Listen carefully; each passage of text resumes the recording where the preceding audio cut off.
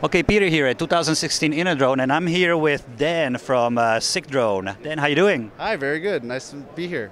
Cool, wonderful. So, what is this? What is this? So we have a thrust vectoring drone.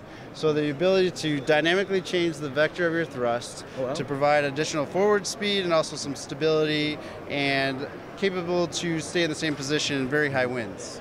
Oh, that's pretty amazing. So, what flight controller does it use? Does the flight controller actually control this, or do you do this manually? Well, we actually, because we're getting to the point in changing the software so much that we actually have to evolve into our own flight controller. So we're building our own software and controller package that's in the center of the drone to be able to control this, and also we're designing the lower system to be modular and accommodate a number of camera and sensor packages.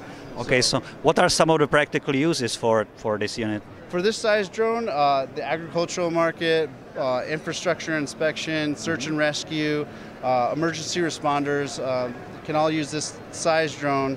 It can fly a little bit longer when you get to this size drone, so they're very into flight time, obviously. Cool. How about a top speed on this? Top speed, so typical drones of this size, top end speed 35 to 40 miles an hour. We can cruise at that speed. So our top speed is actually over 70 miles an hour, and we're approaching the FAA speed limit of 100 miles an hour with this unit. With this size? With this size. That's pretty amazing. What about the endurance? Endurance, like we're also looking at endurance. With thrust vectoring, you can actually your cruise speeds are more easily attainable. You're using yet less battery draw.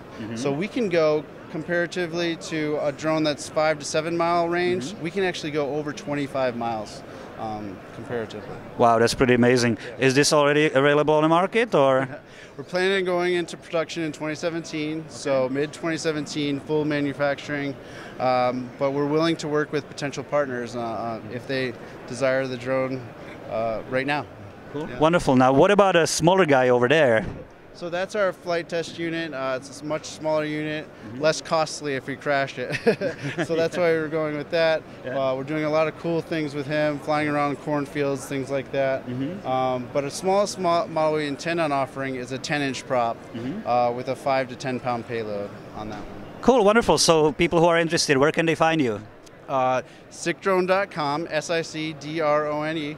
Our website just went live, and they're welcome to contact us there. They can contact us here at SicDrone, even. But definitely head to our website and fill out the contact us form, and it's pretty easy. We'll get right back to you. Cool, fascinating. Thanks a lot, Dan, for your time. Really appreciate it. Thank you very much.